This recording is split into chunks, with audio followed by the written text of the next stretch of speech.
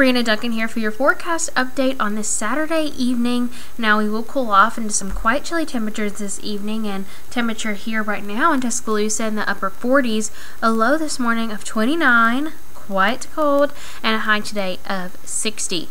Taking a look at our radar, you can see clear and dry conditions remain throughout central Alabama, and today we saw quite a range of temperatures. Haleyville seeing 56, Tuscaloosa 60, Birmingham 61, Montgomery seeing the lower 60s, so most people saw between the upper 50s and lower 60s, but some places saw the mid 50s.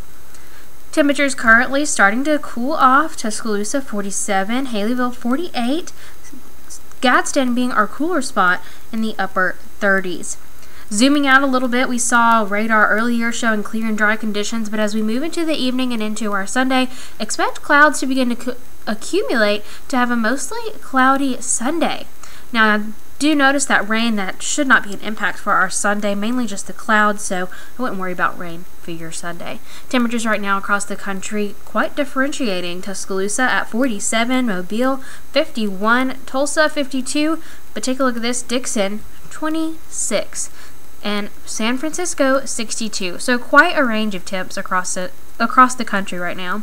Going on throughout your day tomorrow, like I said, I expect mostly cloudy conditions. We begin to clear out into those afternoon hours into our Monday, but starting off the day in the lower 40s, warming up into the upper 50s. And take a look at this. This is going to be our 5-day temperatures. You're going to see how they're going to gradually begin to increase later on into our week, but if you stay tuned to our 7-day, you will see that I do expect to cool down. Now Sunday, temperatures in the upper 50s and lower 60s will continue that trend into Monday, but on Tuesday, we begin to warm up into the upper 60s, and on Thursday, definitely seeing some areas hitting the 70s. Now this is right now these clouds accumulating into your Sunday and Sunday morning. This is Sunday morning at 6 a.m.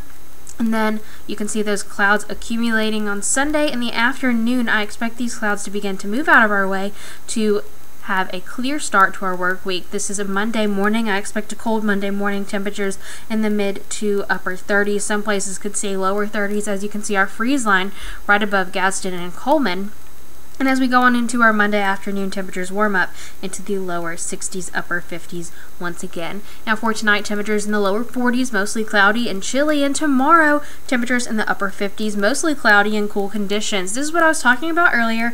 You can see the temperatures gradually beginning to warm up, but take a look at Saturday. I expect us to start to cool down. Of course, that could change in the next 7 days.